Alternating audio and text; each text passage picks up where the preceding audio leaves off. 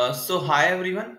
Today we will be talking about a very important enhancement done over LoRa fine-tuning methodology, that is DoRA, which has been recently introduced by NVIDIA. So basically, if you don't know, LoRa is a fine-tuning method which helps you to save resources, save your computational power, do fine-tuning of LLM faster without taking much of a hit on the performance of the LLM. Now, there are certain limitations that has been found in the LoRa methodology, and due to which an enhancement over it, DoRA, that is decomposed low rank adaptation, has been introduced. So before we jump on to, I think DoRA stands for weighted decomposed low rank adaptation, and if you know, LoRa stands for low rank adaptation. So you must have now got an essence that it would revolve something around matrix decomposition with LoRa. So basically, before I jump on to DoRA, I would like to recap what LoRa is all about. So basically, LoRa is a fine-tuning technique where what we are trying to achieve, we are introducing two low-rank matrices. One is A and B, which are much smaller than the original weight matrix of the LLM W. So basically, in general fine-tuning, what we do, we take the entire weight matrix and then fine-tune it. Now, what happens as the weight matrix is huge, it is computationally very heavy and takes a lot of time. So in case of LoRa, what we do, we take a combination of two matrices A and B, and eventually we fine tune that. So this is just a very shallow introduction to LoRa. You can find out more about in my previous video on LoRa, which explains LoRa in quite detail. So basically, because of this introduction of A and B, this allows for fine tuning without updating the entire model, making the process computationally more efficient. Now, basically, this post, as it is not about LoRa, I won't be jumping much onto it. And as told, you can get more information about LoRa from the link in the description, or you can check out my channel for my previous video on LoRa.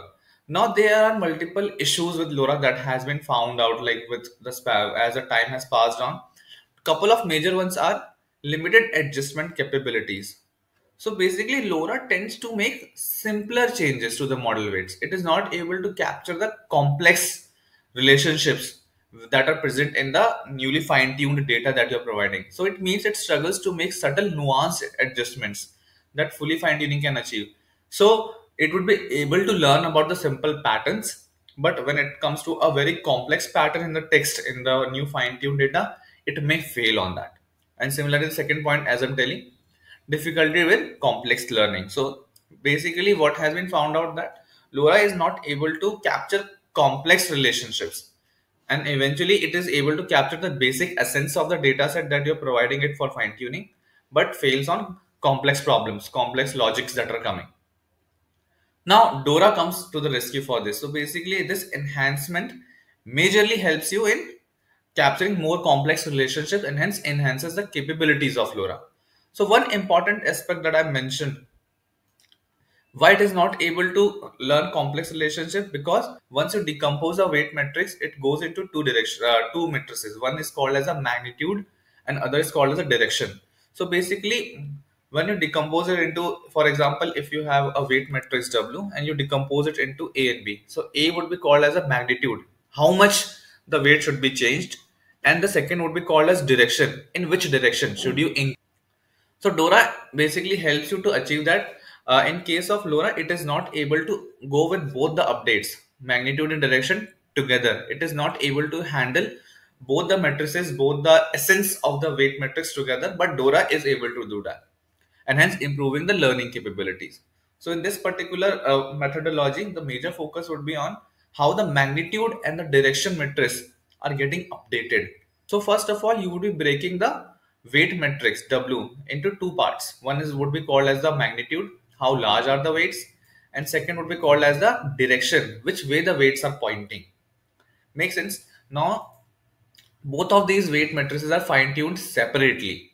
So once you decompose the weight matrix, now you're fine-tuning that separately. The magnitude matrix is fine-tuned directly, very similar to general fine-tuning, while the direction matrix is fine-tuned using LoRa. Makes sense? So basically, in case of LoRa, what we are doing, we are applying LoRa just to the weights matrix, the actual weight metric. But in case of DoRA, we are first breaking it into two parts, that is magnitude and direction, and then applying general fine tuning to magnitude metrics and direction fine tuning and LoRa fine-tuning to the direction matrix. Once they're fine-tuned separately, they're again merged using matrix multiplication, and you get your weights matrix back. So it's very, very easy. If you know LoRa, I think you would be able to capture DoRA as well. Nothing, decomposition, fine-tune them separately, and then merge them together. So basically, you would be thinking how it is computationally saving yourself, because once you're going for magnitude matrix decomposition, I think the two matrices that you get are comparatively very small than the original matrix that you have. So basically, even if you fine tune one of the matrix fully, it won't be impacting a lot of computation. It will be impacting, but it is not same as fine tuning the whole weight matrix. Now coming to the most important part, how DoRA can be implemented.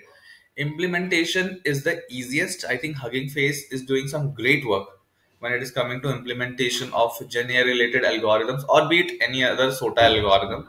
So you don't need to do anything. So I will be providing you the link to this particular post, or you can check out my previous post on LoRa where I'm using the codes. You don't have to change a single thing in that code. You just need to go to LoRa config section. There would be a LoRa config section in that, where you just need to add one more parameter, that is use DoRA equals to true. That's it. You don't need to do anything. So you just need to have your LoRa implementation ready, and in the LoRa config, add this particular hyperparameter, and then your code would start using DoRA. So this is how DoRA works, and this is how it is different from LoRa. I hope you try out LoRa and check out the differences between the two in terms of performance and time consumption. Thank you.